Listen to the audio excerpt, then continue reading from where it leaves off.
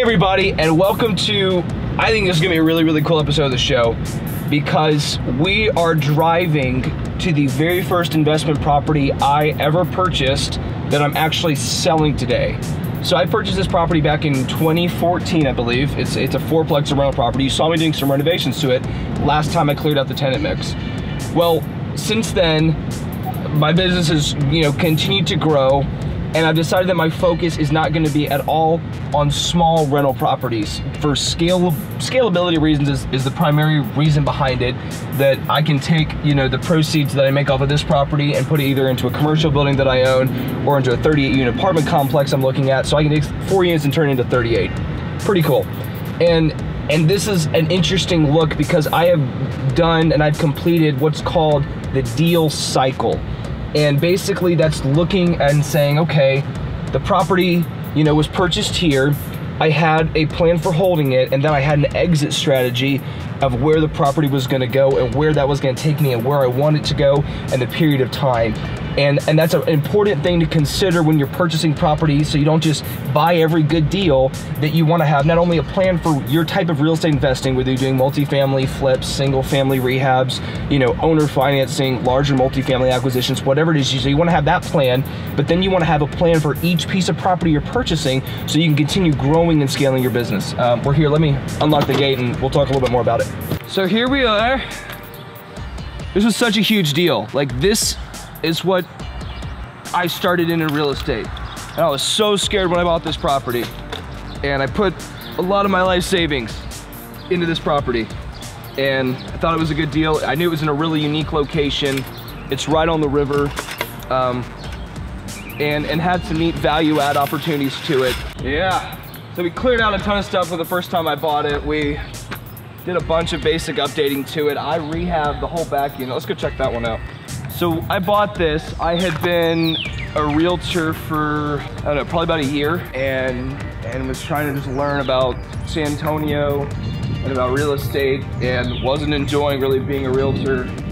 Knew I wanted to do something different, and it was, the first thing that made sense to me is I need some cash flow so I could not spend as much time focusing on the other parts of my business and focus a little bit more on real estate.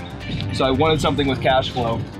And a fourplex, obviously, it's the maximum you can buy with a conventional type of financing, which is what I got for this property. And I bought this also specifically because you can see that's the San Antonio River right over there. And like those trails where you can see that car over there, that's where like you can take that all the way into downtown. So I bought this. This property was listed for $140,000. My broker who I was working with at the time knew some information about it, and basically I ended up buying it for $68,000, so less than half of what they were asking for it. There's a lady that had passed away. Her kids didn't live here in Texas or in San Antonio.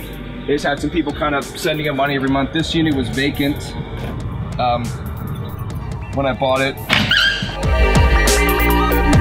And so, yeah, every day after I would finish working at a real estate startup company that I was doing marketing for, I would come down here at like 5 or 6, and I just tried to figure out how to rehab something. And learned about primer, and learned about how you can prime like this kind of walls, because paint doesn't really stick to this. There's a specific type of primer called gripper, for all you need to know. And gripper the whole thing and paint it all, and then learned how to put down laminate floors. And I was like putting down laminate floors, and learned a little bit about electric, and learned how to hang a fan and hang the chandelier. Did a little bit of foundation work to it. I was like, hell, maybe I need to move here for a while, like live here so I can like be really engaged in my tenants. I never ended up doing that, but I was totally down for it. Seriously, so many late nights, like working here from like 5 to 10, getting this place ready. Yeah, learned about being a landlord. So so bought it for 68. This one was 650. The front one was 800. So 612 plus 8, 2,000. It's like cash flowing about $2,400 a month. It was all bills paid. So I was probably profiting, depending on the month, depending on the expenses, what the utilities were and everything. I was profiting between $1,000 and $1,500 a month normally when it was rented. So saw some great cash flow. And like when you're going in real estate, I didn't have a bunch of other streams of income. I didn't have flips that were getting sold. I didn't have really savings, because I put them out of this property. I put them into my first rehab property. So like there were plenty of months that $1,000, $1,500 was so like, that was what I lived on. And having that money like literally allowed me to keep going in real estate. and living small and just being willing to do whatever it took. So yeah, so fast forward about three and a half years to today. I've had other rental properties I've sold. This is my last of my smaller multifamily rentals, and we're selling today for $166,000. So getting a check for about $108,000 later today. That obviously not all that's profit, some of that's equity that I'm pulling out of there, but you know, that's a great deal. It's an amazing first deal. And so seeing that, you know, and it goes back to the opportunity cost of money, I think, because I could keep this and the area would continue going up in value. Like, this area is massively improving. But if I can take $100,000 today and over the next year turn it into $200,000, why am I gonna wait another 3 years for this property to appreciate another $100,000? Like, that's a great play if you're not wanting to be actively involved in your investing. I wanna be really actively involved in my investing at this point. I mean, this is what I do, I'm full-time, and I wanna keep pushing that. So, you know, it's great to have these buy and holds, but don't get caught up in buy and holds, and don't get caught up in the nostalgia of any one deal. Like, this is a really unique property. This is half an acre on the river. This is really not really replicatable, especially not in this location. And if I waited, I probably could have gotten another $30,000, $40,000 for the property, but I had a cash buyer, they were ready to go. It made sense, and it makes sense not to get nostalgic about real estate. Do not get overly emotional.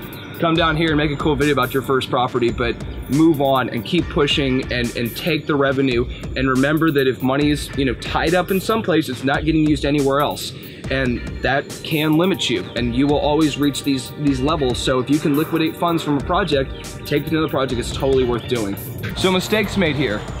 I didn't hire a property management company right at first. I tried to self-manage, which I would not recommend to anybody that isn't really specifically interested in property management to do, because it's a lot of time and it's really difficult when you're the owner of the property and your tenants know you're the owner of the property to have any sort of like a barrier there. And they will, you know, for better or worse, they'll 100%, they think if you own someone's house, they think you have more money than God, and that if, you know, the rent is really incidental. And obviously in my case, especially starting out, that was 100% not the case. Like, I needed that money. That money paid the mortgage and paid the utilities to keep their lights on and made me a little bit of money so I could keep doing this. So I would say get a property management company as quickly as possible, and then realize that anytime units are off the market, like, that's money you're losing. So if you're like, oh, I don't want to spend $2,000 to get some repair done, but it's gonna take you 2 or 3 months to do that yourself and you rent $600, $700, $800 a month, like, you've already lost that money. So again, having something generating that cash flow, get the repairs done. You know, I probably would have hired, well, I couldn't really at first, but, you know, hiring someone to do those repairs for you, to get that stuff done, and keep the property moving along. But I would definitely get a property management company and definitely try and figure out something with someone else helping you with the maintenance, unless that's something that, again, you're really excited about, or you have a background in property management or carpentry or something like that, which I had none of that.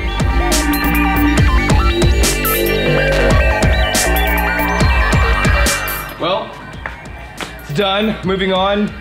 We're off to the closing table, and let's see, it's 11:05 at 1 o'clock, so in an hour and 55 minutes, this property will no longer be mine. It's been fun, it's been real. Keep pushing.